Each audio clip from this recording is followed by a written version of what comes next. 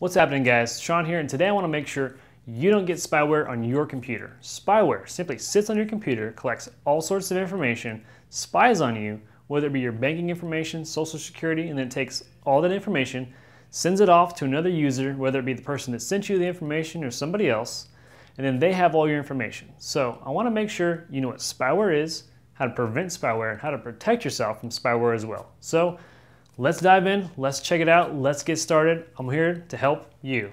Let's go.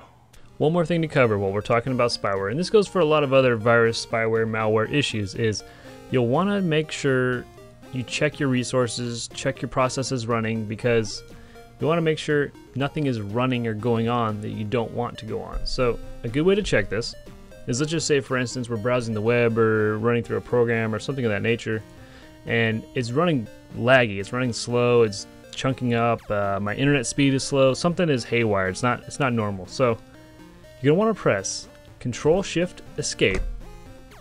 This pulls up all the processes that are running on my computer right now. Now, what we have here is our memory, and this shows us how much memory each application is taking. So if you see an application that's in here that you do not recognize, one of the best things to do is simply open up your internet browser. Now, let's say, so now let's take a process that we might think is out of sort, mom.exe, and this process is taking up 6 megs of RAM.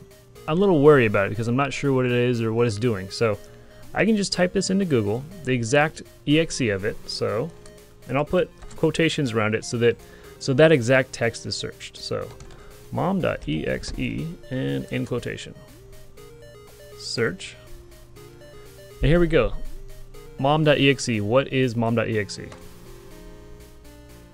So we pull it up and and here we go. Mom.exe is Catalyst Control Center for monitoring a program over ATI. So this is basically just for my video card. And you can see that as well here on the right.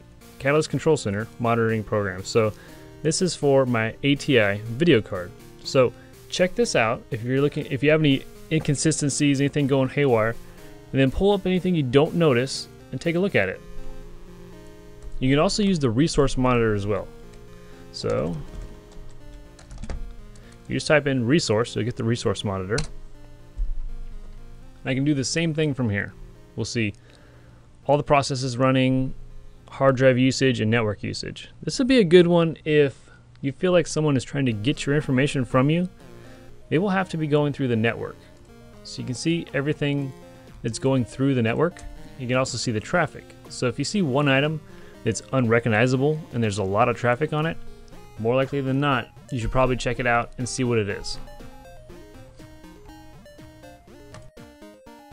Because I'll be continuing talking about more online computer internet safety. So when you browse the web, you know what you're doing and you're in control.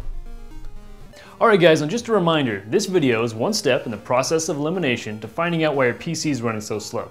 So if you just stumbled upon this video, you might want to go to step 1, and that will be in the description of this video. And remember guys, you can send any of your problems to me for viruses, spyware, and PC performance that I haven't covered in this series. Just send those to requests@mahalo.com, and remember, only you can prevent spyware, viruses, and all that bad stuff on the internet.